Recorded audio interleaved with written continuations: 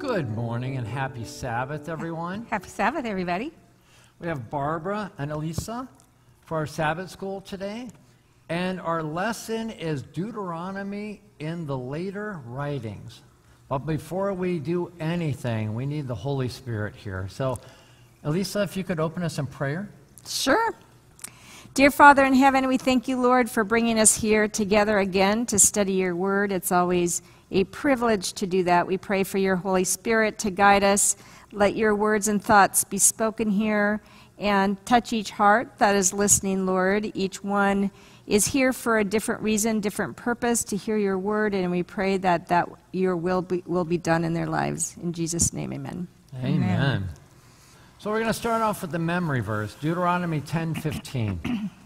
Yet on your fathers did the Lord set his affection to love them, and he chose their descendants after them, even you above all peoples, as it is this day. And actually, I'm even going to go one further, and it's still right now, since we are spiritual Israel. Did you know that there are 57 quotes that are either direct or allusions to Deuteronomy in the New Testament? Yes, I got it from the internet, and I'm guessing there are hundreds more of references in the Old Testament from Joshua on. So how did one book make such an impression on the scripture that came after it? We look at Deuteronomy as the fifth book in the Pentateuch, literally a summation of the previous four books, Genesis, Exodus, Leviticus, and Numbers. And in Deuteronomy, we see something used throughout the Bible, the concept of repetition and expansion.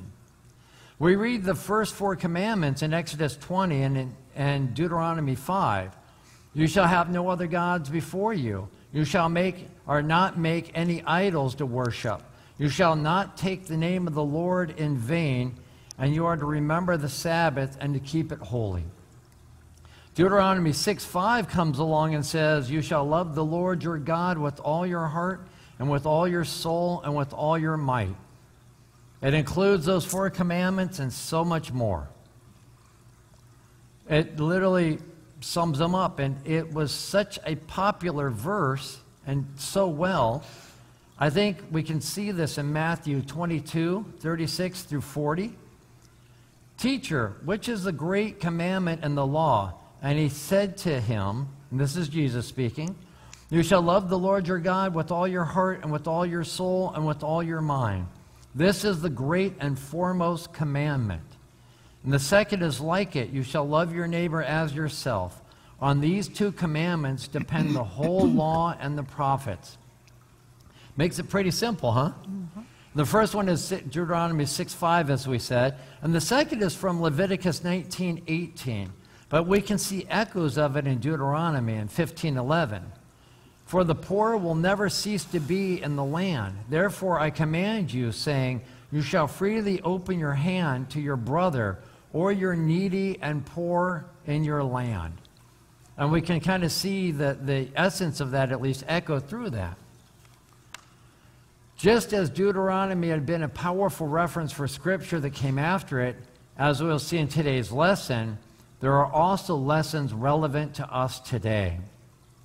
Let's first take a look at Deuteronomy 17:14 through 19. When you enter the land which the Lord your God gives you, and you possess it and live in it, and you say, I will set a king over me like all the nations who are around me. I love it because this is Moses writing this. Nothing surprises God. You shall surely set a king over you whom the Lord your God chooses, one from among your countrymen you shall set as king over yourselves. You may not put a foreigner over yourselves who is not your countryman. Moreover, he shall not multiply horses for himself, nor shall he cause the people to return to Egypt to multiply horses, since the Lord has said to you, you shall never again return that way. You shall not multiply wives for himself, or else his heart will turn away, nor shall he greatly increase silver and gold for himself. Now, it shall come about when he sits on the throne of his kingdom, he shall write for himself a copy of this law. That would be the book of Deuteronomy. On a scroll in the presence of the Levitical priest. It shall be with him, and he shall read it all the days of his life, that he may learn to fear the Lord his God by carefully observing all the words of this law and these statutes. Oh boy, what counsel. If only the only king to really follow that, at least that I know of in the Bible, to closely follow that, especially verses 18 and 19, was King Josiah, which we'll cover in Sunday's lesson. Can you imagine if Solomon would have followed that? With all of his wives, with his horse stables and his chariots, with the gold and silver that he accumulated for himself? Literally, the Bible would have been changed. Israel would have never split to the 10 northern tribes, and Judah and Benjamin in the south, etc. But so many times we see this, that where God tells us something, and yet we have something else in mind. Now, that was back then, but what about today? It shall be with him that he shall read it all the days of his life, that he may learn to fear the Lord his God. Do we need that? By carefully observing all the words of this law and these statutes. Does God have anything bad for us in mind? Or is this really the best that we're going to get, but we just don't realize it most of the time? So my question is, in today's lesson, what nuggets of truth can we get from God's Word, from Deuteronomy, or the other Bible verses that have repeated Deuteronomy? First, we're going to look at the Reformation of Josiah and what our lesson has to teach us about God's faithful leader. Then we're going to see what a creator of all of us expects from us, how we recognize his deep truths and realize what we need to change. We'll realize that even when we have the truth, how that doesn't guarantee salvation. We just can't act the role or go through the motions. From the prophet Micah and others, we'll see what true religion and worship are, what God requires of us, so that we will truly know him. And finally, we'll see from Daniel's prayer the harm that our sin can cause, the direction it takes our lives. It helps us also to remember that what is in the past is done, and reminds us what matters most in our decisions for the future to serve God and to act out the true religion spoken of in Micah. Every one of these points for those in the past, or every one of these lessons points to those in the past, but it points to us today as well. God's requirements have never changed. He still desires to remold us into his image, now and forevermore.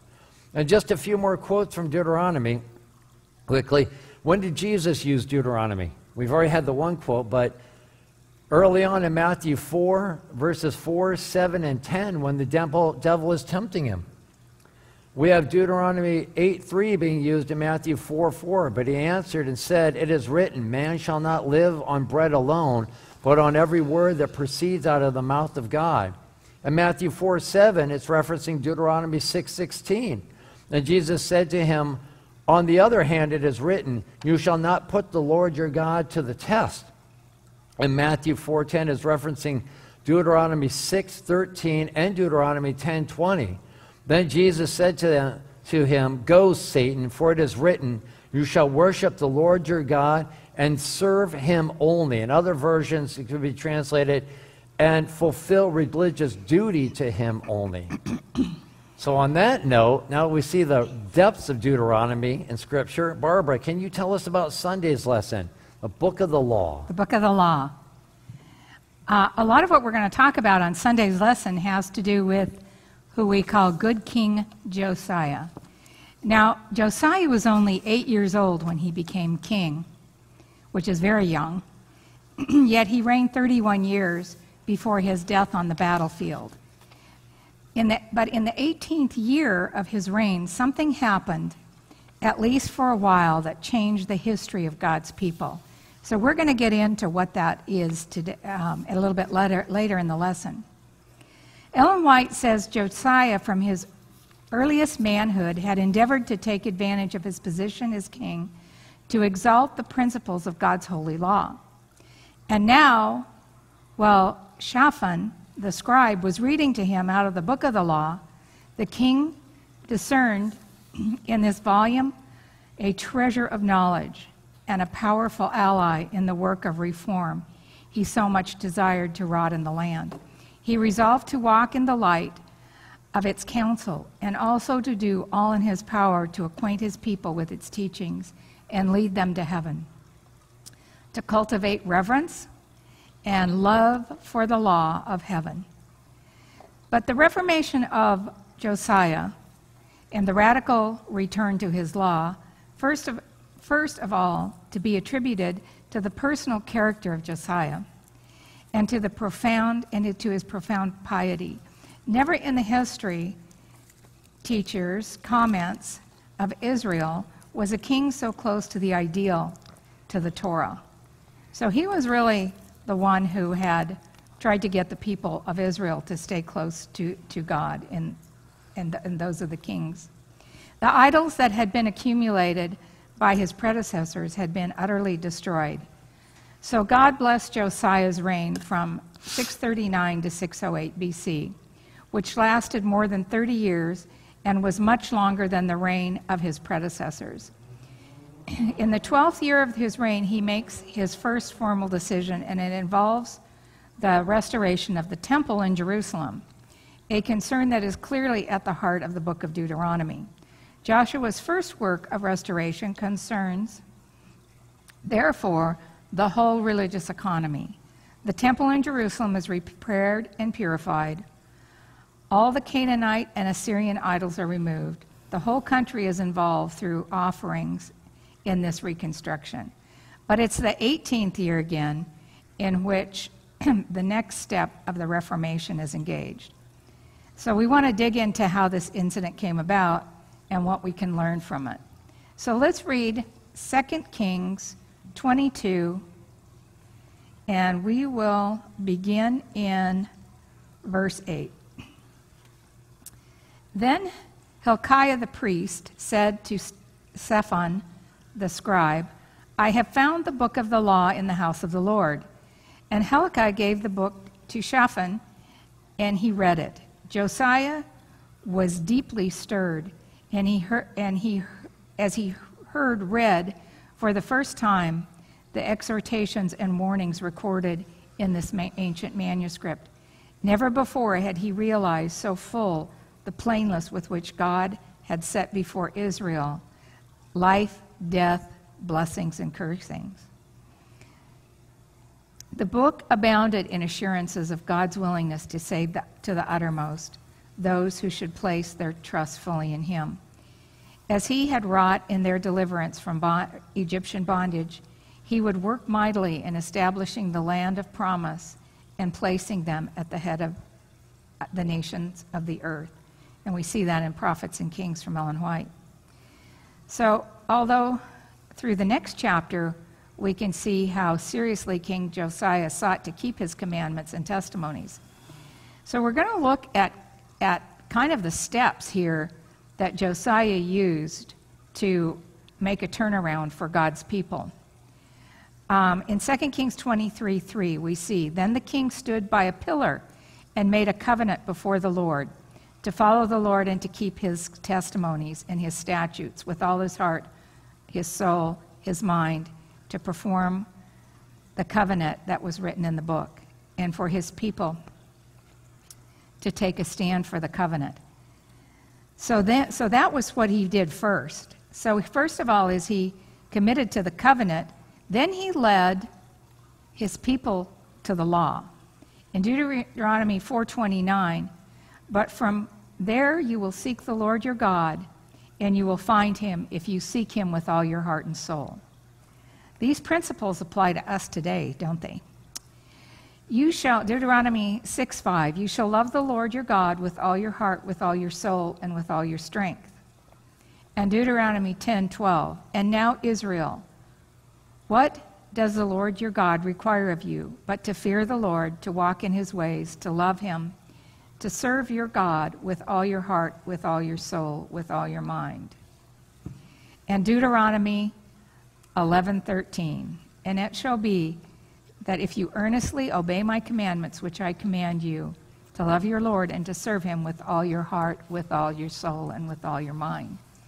So we see this through all of these texts in Deuteronomy. We see this theme of loving God with all your heart and soul and mind and obeying his commandments. So that was the first step Josiah took. Then, next, he looks at purging all of the abominations that were seen in the land of Judah and in Jerusalem. And so let's take a look at those scriptures. And we'll see that in 2 Kings 34, 4 through 6. And the king commanded Hilkiah, the high priest, the priests of the second order, and the doorkeepers to bring out of the temple of the Lord all the articles of Baal and Asherah and of the hosts of heaven, and burned them outside of Jerusalem in the fields of Kidron, and carried the ashes to Bethel. That's a pretty heavy duty. First he burned them all, and then he actually took the ashes and disposed of the ashes. Then he removed the idolatrous priests from the kings of Judah had ordained to burn the incense in the high places in the cities of Judah and in the places around Jerusalem, and those who burned incense to Baal, to the sun, to the moon, to the constellations of heaven. And he brought out wooden images from the house of the Lord to the brook of Kidron outside of Jerusalem, and he burned that at the brook of Kidron and ground the ashes and threw the ashes into the graves of the common people. This is pretty symbolic here, what he's doing, of literally burning and getting rid of all the sin that they had in the camp. Then in 2 Kings 23:24, we see, moreover, Josiah put away those who consulted medium spirits to the household gods and idols, all the abominations that were seen in the land and in Judah, that he might perform the words of the law, which were written in the book that Hilkiah the priest had found in the house of the Lord. But he didn't stop there. So first of all, he brought the people to God. Then he took and burnt everything and got rid of it. He got it out of their hearts and out of their minds. But then thirdly, he does something that goes above and beyond, and this is what that is. In 2 Kings 23:20, he executed all the priests of the high places who were there on all the altars and burned men's bones on them, and he returned to Jerusalem. So we see how far God's people had wandered from the truth. But these steps that he used in his life are also steps we can use for sin in our lives. Turn to God. Get rid of all those things in our lives. Burn them. Get rid of them that are keeping us from God. And then remove those people from our lives who are not good examples. So what a dangerous deception that we can fall into when we don't when we don't love God with all our hearts. Okay. And follow him with all of our heart. Yep. Those little exceptions. Elisa, can you tell us about the heaven of heavens, Monday's lesson? Sure. Thank you, Byron. Heaven of heavens. So in the book of Deuteronomy, Moses wrote down the obligations of Israel's relationship with God. Clearly stated in the law and the covenant, these obligations were central to Israel's purpose as a nation and their relationship with God, with each other, and with the people of other nations or strangers. For example, in Deuteronomy 7:6 and 14:2, we read, "You are a holy people to the Lord your God, chosen by God for himself, a special treasure above all other people." In Deuteronomy 18:5, we read that the Levites were set apart to minister in the name of the Lord. So by establishing his covenant, his law and statutes, and the sanctuary service, along with the Levitical priesthood, Christ put into practice a system intended to help the Israelites remember and preserve knowledge of him perpetually throughout their generations. Also preserved in the book of Deuteronomy is a declaration of who God is and what authority he has to require these covenant obligations as a supreme sovereign over heaven and earth. In Deuteronomy 10:12-15 we read, "And now, Israel, what does the Lord your God require of you, but to fear the Lord your God, to walk in his ways and to love him, to serve the Lord your God with all your heart and with all your soul, and to keep the commandments of the Lord and his statutes, which I command you today for your good. Indeed, heaven and the highest heavens belong to the Lord your God, also the earth with all that is in it. The Lord delighted only in your fathers to love them, and he chose their descendants after them, you above all people, as it is this day." So what does heaven of heavens mean, or the heaven and the highest heavens? While Moses does not specifically say what he means, the context of the verses compares God's greatness, power, and sovereignty over all creation in heaven where he dwells, on earth, and all that is under the earth. Given that God is the only self-existent one, he is the creator of all things and retains a right and authority over all things. In contrast, the Israelites were the least of all people. We read about that in Deuteronomy 7:7 in a previous lesson. Moses was articulating the remarkable contrast between God and man and how pathetic it really is that God has to appeal to us for our obedience. He is a God who holds our breath in his hand and owns all our way. We read that in Daniel 5:23. Yet God makes this appeal to us for our obedience because he is love and will not and cannot force our obedience. He has created us with the gift of free choice to choose whom we will serve. The message of Daniel 10 is as much for us today as it was for the Israelites whom Moses was addressing. The Hebrew word used in heaven of heavens in Deuteronomy 10 is shemayim. This is the same word that is used in Genesis 1 when it talks about creating heaven and earth, or the firmament of the earth, the heavens where the sun, moon, and stars are in. In the Bible, in the Hebrew text of the Old Testament, the word shemayim is used for heaven as the place where God dwells. For example, in Genesis 24, Abraham refers to God as the Lord, the God of heaven. And in Genesis 28:12, we read of Jacob's ladder set up on earth and the top of it reaching to heaven. And the angels of God were ascending and descending on it. In the New Testament, which is in the Greek text, the Greek word for heaven was uranos. It's used in a similar fashion. For example, in Luke 3:21, when Jesus was baptized, the text stated that heaven was opened and the Holy Ghost descended. In this case, heaven was where the Holy Ghost descended from, or God's dwelling place. In Luke 4, we read that in the days of Elijah, heaven was shut up for 3 years and 6 months, and there was a great famine in the land. This heaven is referring to Earth's atmosphere where the clouds and rain are formed. So throughout the Bible, we see the reference to 3 heavens. The first heaven being the Earth's atmosphere, the second heaven where the sun, moon, stars, and planets are, or what we think of as being outer space, and the third heaven as the dwelling place of God. In fact, in 2 Corinthians 12, Paul refers to the third heaven when he saw in vision paradise. and where he heard inexpressible words that were unlawful for man to utter.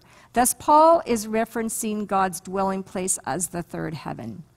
So we can logically conclude that when the Bible writers wrote of the heaven of heavens, or the highest heaven, they were likely referring to the heaven over all heavens, or the dwelling place of God and his creatorship and sovereign authority over all creation.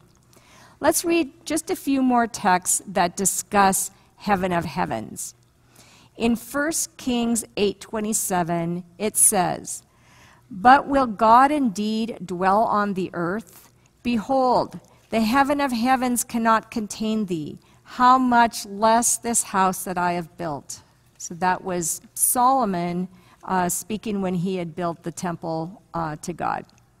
And then in Nehemiah 9:6 we read, "Thou, even thou, art Lord alone. Thou hast made heaven, the heaven of heavens, with all their host, the earth and all the things that are therein, the seas and all that are therein, and thou preservest them, and the host of heaven worship you." In Psalms 148:4, we read, "Praise him, ye heaven of heavens, and ye water that be above the heavens." So let's maybe talk about Jeremiah and his discussion around Deuteronomy. Thank you, Elisa, Yeah. for that. And Deuteronomy and Jeremiah, Tuesday's lesson. We all have choices now, don't we? We can choose to follow God, or we can choose something else. And we see in Deuteronomy, in the lesson, it opens up with Deuteronomy and Jeremiah about the choices that we have. Deuteronomy 4:23 and 24 says, "So watch yourselves that you do not forget the covenant of the Lord your God, which he made with you, and make for yourselves a graven image in the form of anything against which the Lord your God has commanded you. For the Lord your God is a consuming fire, a jealous God." And we've seen this many times before in Scripture, to where the children of Israel have fallen short of the mark, per se. We'll just put it that way, with the golden calf, with the grumbling in the wilderness, among many, many other things, let alone the kings. And they have served many other gods, and we're going to follow up with verse 29.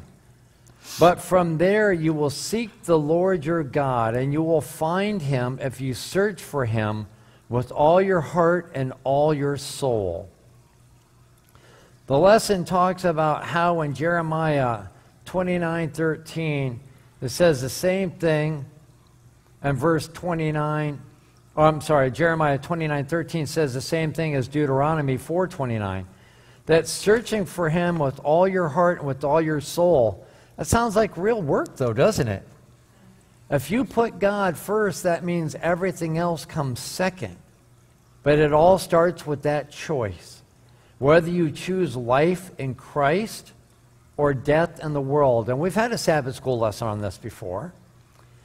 Let's read what Jeremiah has to say about in chapter 7, verses 1 through 8, about the message at the temple gate.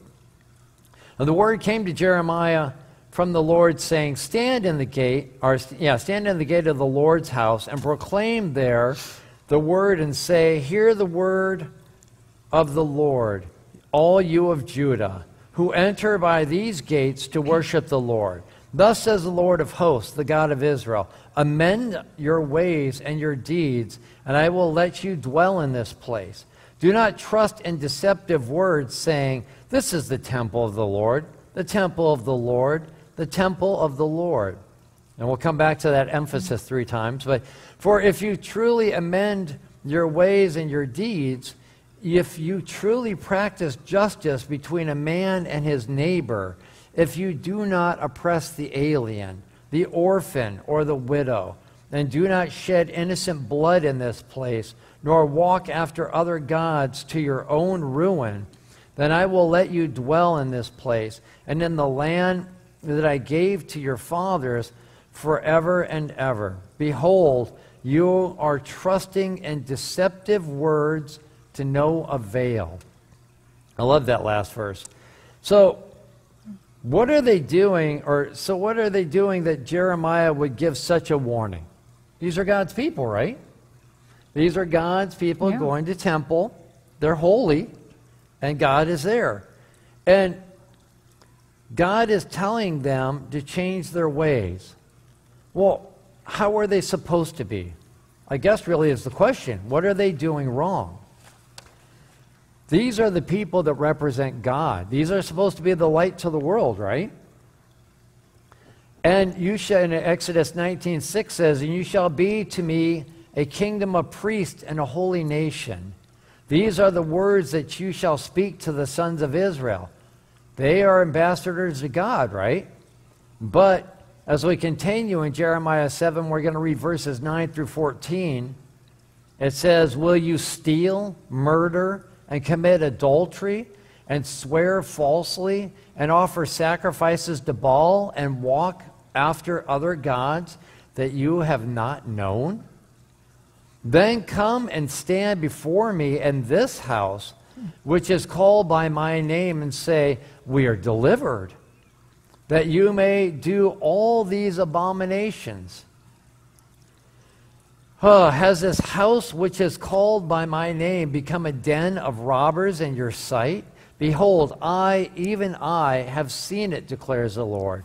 But go now to my place which was in Shiloh, where I made my name dwell at the first, and see what I did to it because of the wickedness of my people Israel.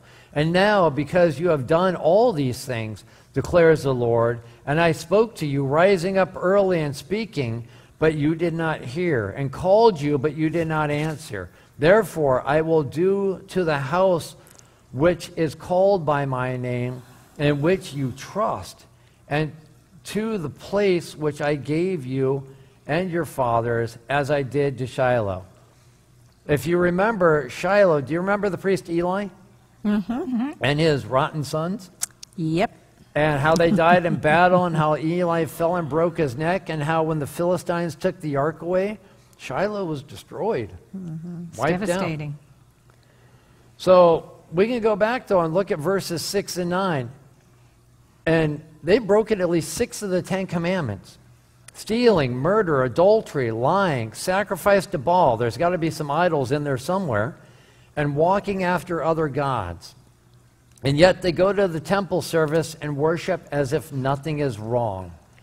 And it's, as stated in verse 4, and that repeated 3 times is for the emphasis, but they so strongly believe that if they just go through the motions and do what they're supposed to do, that they'll be saved. Did anyone else think that way during Jesus' time? Perhaps the Pharisees? Yeah. God is in the temple, and so they think, oh, the God's there. We're saved. We're in the presence of the Lord. But in verse 8, it tells them that these are deceptive words, and God tells them not to believe that lie. What Israel forgot is that the covenant is conditional. Even back to Abraham. If we read Genesis 18, verses 18 and 19, since Abraham will surely become a great and mighty nation, and in him all the nations of the earth will be blessed. For I have chosen him, so that he may command his children and his household after him to keep the way of the Lord by doing righteousness and justice, so that the Lord may bring upon Abraham what he had spoken about him. So wait a minute. God is saying that if they do not follow his ways in righteousness and justice, God can't turn Abraham into a great nation. It is always conditional, these covenantal promises. It was true back then, it's true today. As we sit here now, if we don't keep the covenant that we have with the Lord, if we don't follow in his ways, we don't have a covenant. If we don't have a covenant, we don't have eternal life. But I keep the Sabbath, you say. I pay my tithes and offerings. I serve at church. and I worship and pray twice a day. I'll even go as far, I do Sabbath school. Unless we keep the way of the Lord by doing what's right in His eyes, and it comes from your heart, and God is truly the one that motivates you by the indwelling of the Holy Spirit, you do not have a covenant with God. Only the Holy Spirit can motivate us to do His good pleasure and will. Everything else is selfishness. Unless God is dwelling in our heart, we will be like ancient Israel and have no covenant relationship with Him. No eternal life, but the only thing we will have is the life of discord, contrary to the will of God. Now, I don't want that. God doesn't want that. But who does want that? Satan. Satan does. And God tells us in Isaiah 1:18 through 20, "Come now, let us reason together, says the Lord. Though your sins are as scarlet, they will be as white as snow. Though they are red like crimson, they will be like wool. If you consent and obey, you will eat the best of the land. But if you refuse and rebel, you will be devoured by the sword. Truly, the mouth of the Lord has spoken." So we have a choice. And we know what we're supposed to do. It's not that hard. I pray that we all choose God to obey Him, Him who wants the best for us, with love and joy from our hearts. Barbara, can you tell us about what the Lord does require? I will. We're going to spend a lot of time today looking at Micah and Micah 6:8? Moses, and some of the other minor prophets as well. So, as we look at the writings of the prophets, so much of their writings consist of appealing to the faithfulness of God's people. And we see that through every time and through every age. This is what the book of Deuteronomy depicted, the reaffirmation of God's covenant with Israel. The Lord was now, after a 40-year detour, about to fulfill more of His promises by giving the children and the promised land and developing them into a nation. Thus Moses admonished the people to fulfill their end of the covenant as well.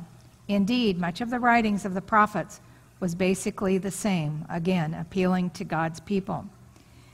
So as we look at Micah and Moses, they dealt with the same issues plaguing Israel. Little is known about the personal life of the prophet Micah. He came from a town called Moreshet. He lived during the reign of King Rehoboam of Judah and the succeeding kings, about 150 years before the destruction of Jerusalem by the Babylonian hosts. So this was the time period of Micah. In this time, as often before him, the people of both Judah and the northern kingdom had abandoned their ways. As we look at Jerusalem and Samaria, the two capitals of the Jewish kingdoms, were the center of idol worship and bad living. The rich were oppressed, and the laws of the Torah were rejected. So let's see what Micah has to say to the people. Hear now what the Lord says. Arise, please your case before the mountains and the hills. Hear your voice. Hear, O mountains, the Lord's complaint, and your strong foundations of the earth. For the Lord has a complaint against His people. And we're going to remember this complaint against His people, because we're going to talk about that a little bit further in the lesson. And He will contend with Israel. O my people, what have I done to you? And how have I wearied you? Testify against me. For I brought you up out of the land of Egypt. I redeemed you from the house of bondage. I sent you before Moses, Aaron, and Miriam. O my people, remember now what Balak, king of Moab, counseled, and what Balaam, the son of Beor, answered him from Acacia Grove in Gilgal, to that you may know the righteousness of the Lord. What that shall I come before the Lord and bow myself before the high God? Shall I come before him with burnt offerings, with a calf of a year old? Will the Lord be pleased with 1,000 rams, with 10,000 rivers of oil? It kind of sounds like they're trying to buy God, doesn't it? Shall I give my firstborn for my transgressions, the fruit of my body for the sin of my soul? He has shown you, O God, what is good, and what does the Lord require of you but to do justly, to love mercy, and to walk humbly before God. So the religion of Micah, like Moses, begins his speech with the same appealing question. What does the Lord require of you? And that's a question for us today, too. What does the Lord require from us? This question represents one of the most crucial concerns about religion. How can humans approach God and respond to his expectations? The traditional answer would be sacrifices, precious offerings, and good works for God. Micah's answer, just as Moses, is not to offer so much external gifts, but to do justice, to love kindness toward humans in need. Micah echoes in Deuteronomy in his words the phrase, do justice, and the key word love are common in both texts. We see this in Deuteronomy 16:20. You shall follow what is altogether just, that you may live and inherit the land which the Lord your God has given you. Micah is not saying that sacrifice and offerings are wrong, but all righteous acts without proper relationship with God and one's neighbor are worthless. So let's look at a couple of other prophets. But let justice run down like water, and righteousness like a mighty stream. Hosea 6:6, for I desire mercy and not sacrifice, and a knowledge of God more than burnt offering. So Bible have seen back in the verses of Micah what is known as a covenant lawsuit. And we talked about, I remember I said, remember this, in which the Lord sues or brings a case against the people for a violation of the covenant. In this case, Micah says that the Lord has a complaint against you, and we saw that in Micah 2. It says, for the Lord has a complaint against his people. This complaint is literally a legal dispute. That is, the Lord was bringing a legal case against them. Imagery that implies the legal besides the rational aspect of the covenant. This shouldn't be surprising, because after all, central to the covenant was the law. So if we look in Deuteronomy, we see a comparison. And now Israel, what does the Lord your God require of you? But to fear the Lord your God, to walk in his ways, to love him, to serve the Lord your God with all your heart, with all your mind, your soul, and keep the commandments of the Lord and his statutes, which I command you. Instead, though, of quoting it directly, Micah modifies it by exchanging the letter of the law in Deuteronomy to the spirit of the law. And we see that a lot more in the New Testament, where Christ talks about the spirit of the law, which is about being just and merciful. What seems to happen here is that whatever the outward appearance of religion and piety, those sacrifices of rams and goats and calves, that's not what the dispute constitutes of Israel's covenant relationship. What good is all this outward piety if they covet the fields and burn them by violence and seize their houses? So they oppress a man in his house, a man in his inheritance. So all these gifts, all of these acts of contrition cannot win God's favor. He requires from us a mercies, a contrite spirit, an open heart, the light of truth, loving compassion for our fellow men, and a spirit refusing to be bribed through avarice and self-love. The priests and rulers were destitute for these essentials to God's favor, and their most precious gifts and gorgeous ceremonies were an admonition in his eyes. And that comes from Signs of the Time, March 21. Micah also condemns those who oppose or oppressive to one another. So not only are we to live a just life, but he also is condemning those who oppress someone else. They covet fields, take them by violence, also the houses and seize them. So they oppress a man in his house, a man in his inheritance. Israel was supposed to be the light of the world. They were supposed to be what other nations would look at with wonder. So surely this great nation is a wise and understanding people. Hence, they would act with wisdom and with understanding, which included treating people with justice and with mercy. So God does not look for us. He would much rather have us live just lives than to sacrifice. Amen. Yeah, we are that whole. They're supposed to be that holy nation, that royal priesthood. Give me your property. I'm going to steal your house from you. Exactly. Elisa, can you tell us about Daniel's prayer on Thursday? Yes. Daniel is one of my favorite books of the Bible. So I love just the fact that they added it into this lesson, and certainly we can learn a lot from this prayer. So after the fall of Babylon, in the first year of King Darius, Daniel understood from the reading of the writings of Jeremiah that the time of Israel's captivity in Babylon and the desolation of Jerusalem was about up. He earnestly sought the Lord through fasting and prayer to make confession, understand the times, and ask the Lord to move on behalf of his people. In Daniel's prayer, we find reference back to the book of Deuteronomy. Let's explore the prayer and uncover the connections to Deuteronomy. Let's first take a look at Daniel chapter 9, verses 4 to 14. And it says, "And I prayed to the Lord my God and made confession and said, O Lord, great and awesome God, who keeps his covenant and mercy with those who love him, and with those who keep his commandments. We have sinned and committed iniquity.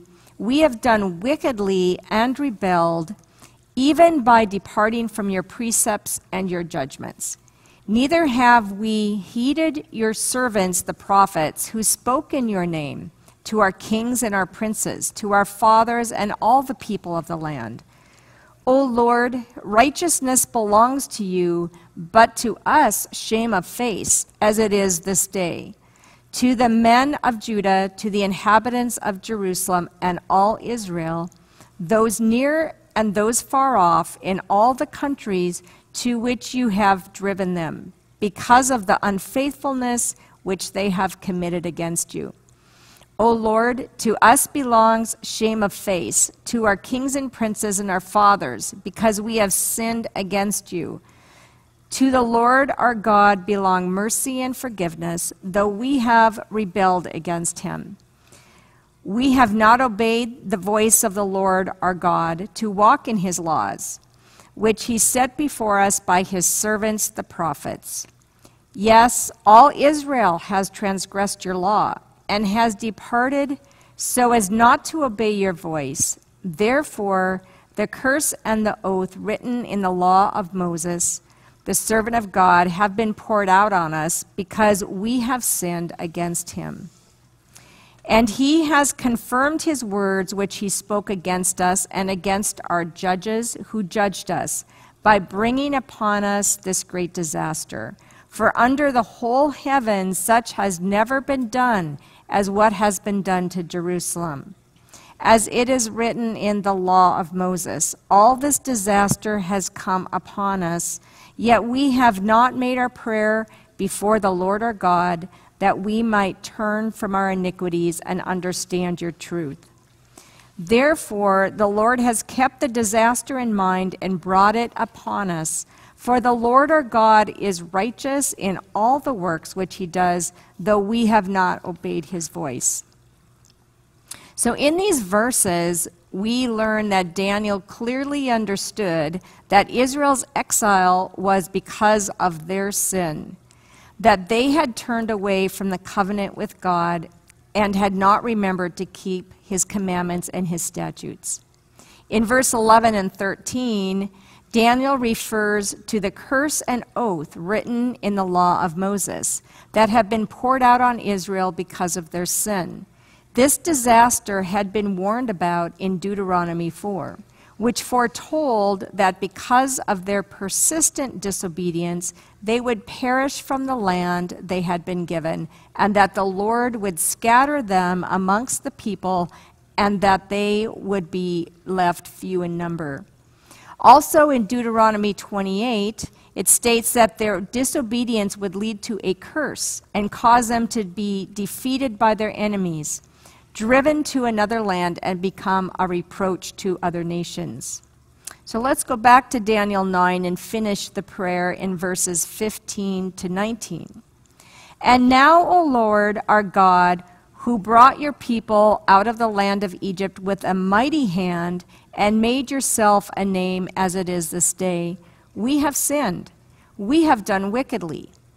O Lord, according to all your righteousness, I pray, let your anger and your fury be turned away from your city, Jerusalem, your holy mountain, because of our sins.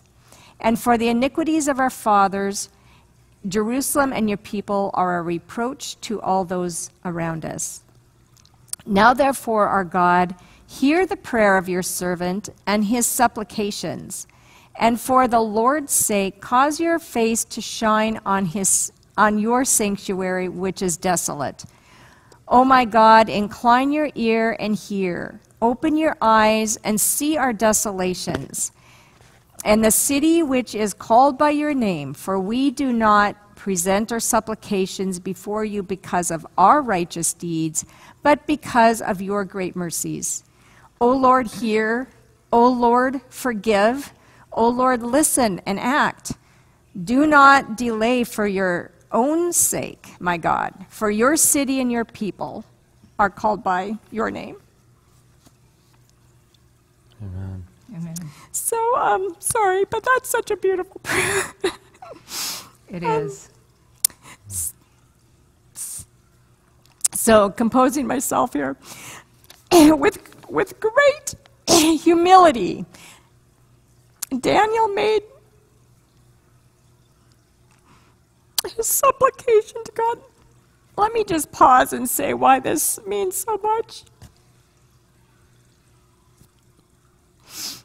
As I was studying this and reading this week,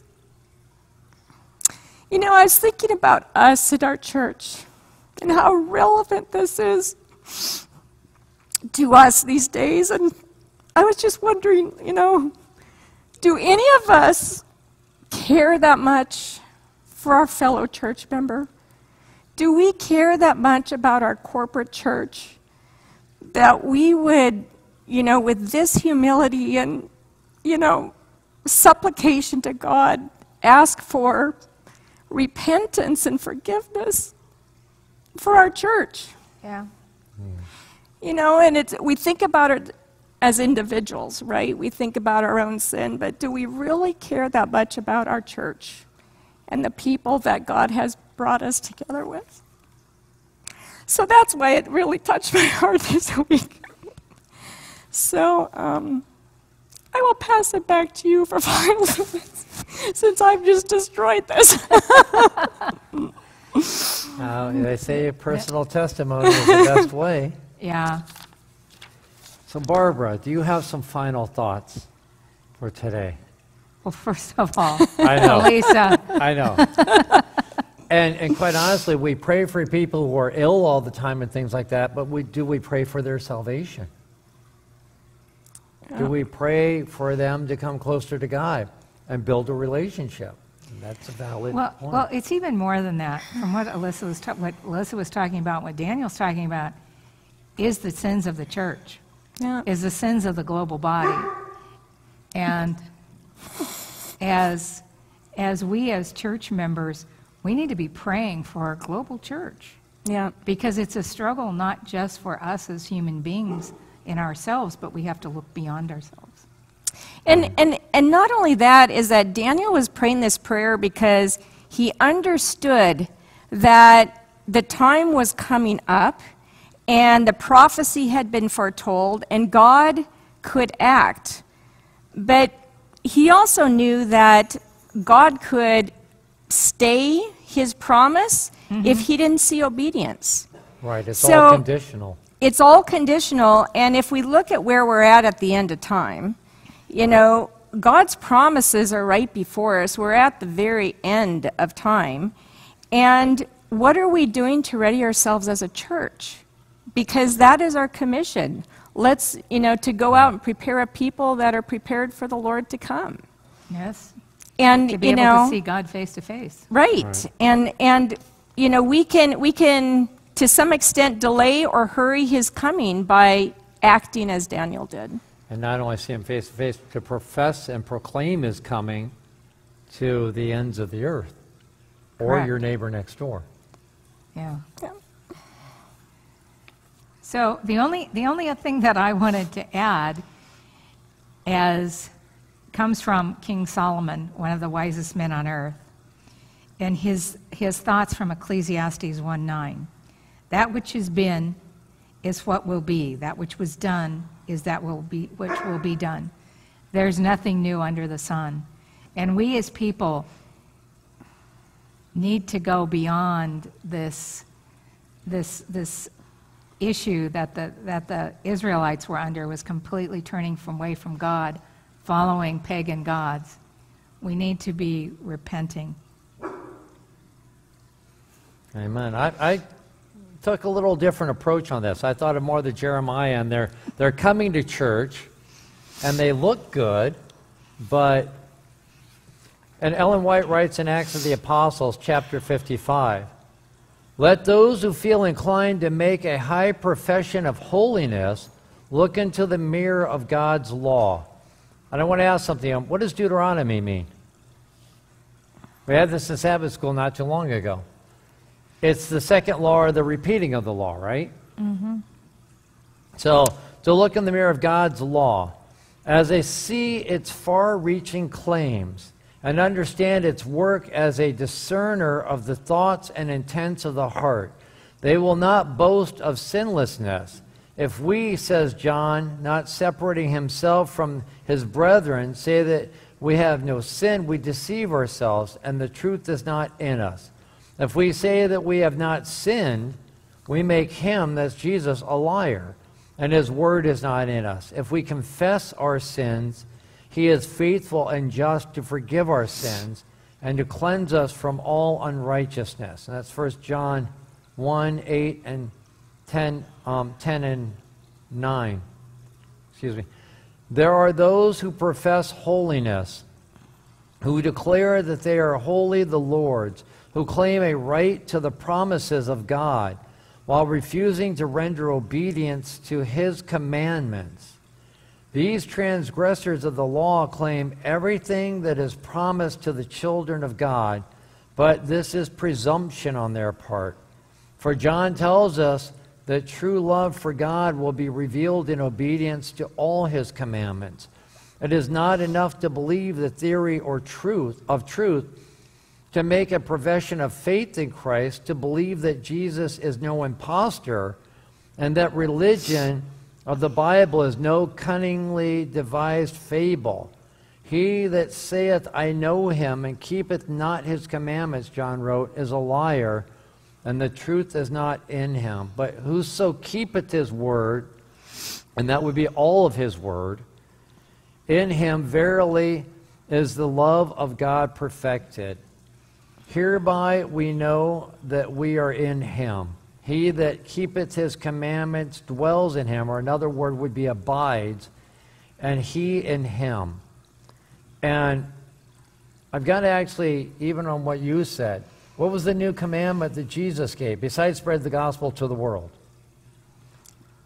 The love one another as I have loved you. Mm-hmm. And that way the world will know that you are you are my disciples, right? Mm-hmm. Mm-hmm. How well do we do that? Because that is in the law. The law isn't just a set of rules that we follow. The law is either in your heart or it's not, because it is the very character of God. So, Barbara, you had it before. What does the Lord require? It starts, Live justly. right. It starts by keeping His commandments. That's where the foundation begins. Confessing our sins, surrendering to His will. And by doing so, we may be righteous and blameless in the eyes of Christ Jesus. So that really would be our petition today. Why? If you haven't, why won't you surrender to God completely? Because you may know what true religion is, or at least we have it in theory, but unless it's in your heart, you can't be the son or daughter of God. And I love what you said, because we can know it, but do we do it? And really, even James says if you don't do it, you're a liar. So today I pray that we all surrender to God's will and let Him dwell in our hearts, that we can do His good pleasure in this world and leave ourselves behind. Let us pray. Our Heavenly Father, we come to You, Lord. We are broken. We are in need of mending and repair.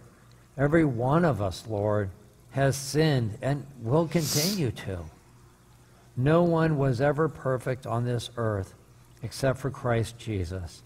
And He was perfect to save us from the wages of sin, which are death.